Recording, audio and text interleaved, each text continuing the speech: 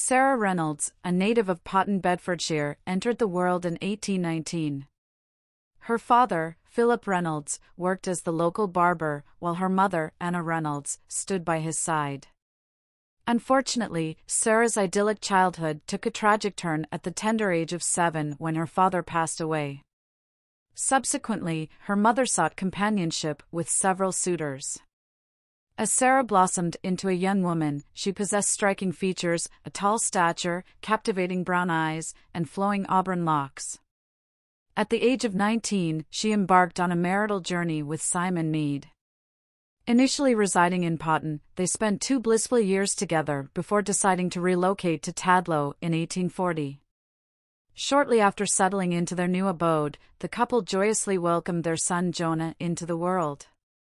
However, their happiness was short-lived, as Jonah's fragile life ended tragically after a mere 7 months. To Sarah's dismay, the unexpected grief compounded when Simeon Mead also passed away in October of the same year. Following the untimely demise of her first spouse, Sarah wasted no time in entering into a second marriage. In 1841, she wedded William Dazley, and together they relocated to the tranquil village of Wrestlingworth. Eager to provide a nurturing environment, Sarah extended an invitation to her stepdaughter, Anna Mead, Simeon Mead's daughter, urging her to join their household. However, William strongly objected to the idea, and in response, he turned to the destructive solace of excessive drinking, subjecting his wife to physical abuse. In her distress, Sarah confided in a confidant named William Waldock, passionately declaring that she would resort to extreme measures against any man who dared to lay a hand on her. As William Dazley's health declined, both Sarah and her stepdaughter dutifully cared for him.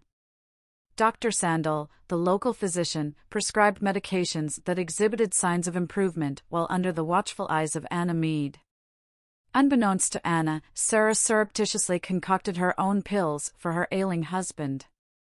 Initially, Mead failed to recognize any cause for concern. However, when William adamantly refused to ingest the newly introduced pills, Anna ingested one herself to prove their harmlessness. Unbeknownst to her, Sarah had deliberately laced these pills with arsenic trioxide. Upon witnessing Anna's ingestion, Sarah reprimanded her for the reckless act. Consequently, Anna fell gravely ill, experiencing symptoms akin to those of William, including severe vomiting and abdominal pain. Eventually, succumbing to his wife's lethal medication, William tragically passed away on October 30, 1842.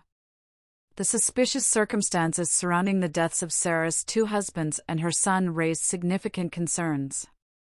A thorough examination of William Dazley's remains revealed the presence of arsenic, triggering suspicions against Sarah. Subsequently, an arrest warrant was issued for Dazley, prompting her to flee to the bustling city of London in a bid to evade justice. Following her discovery in London by Superintendent Blunden of Biggleswade Police, Dazley vehemently maintained her innocence, vehemently denying any involvement in the alleged crimes. She adamantly asserted her ignorance regarding poisonings, adamantly stating that she never possessed or procured any poisonous substances. Nevertheless, she was apprehended and transported back to Bedford, where she awaited her trial. The suspicious circumstances surrounding William Dazley's demise had already sparked doubts concerning the deaths of Jonah and Simeon Mead. Consequently, their bodies were exhumed for further investigation. Traces of arsenic were indeed detected in Jonah's remains, but the advanced state of decomposition rendered Simon's body unsuitable for testing. On March 24, 1843, Sarah Dazley was committed to Bedford Jail, where she anticipated her impending trial. During her time in confinement, she dedicated herself to devising various defenses, including theories suggesting that William had poisoned himself or that he was responsible for the poisoning of Jonah and Simon. In retaliation, she claimed to have administered arsenic to William as a form of revenge for his alleged atrocities against her family. Subsequently, on July 22, 1843, Sarah Dazley stood trial for the murder of William Dazley at the Bedfordshire Summer Assizes. While she was not formally charged with the murder of her son Jonah, the case remained open as a potential avenue should the initial charges against her fail.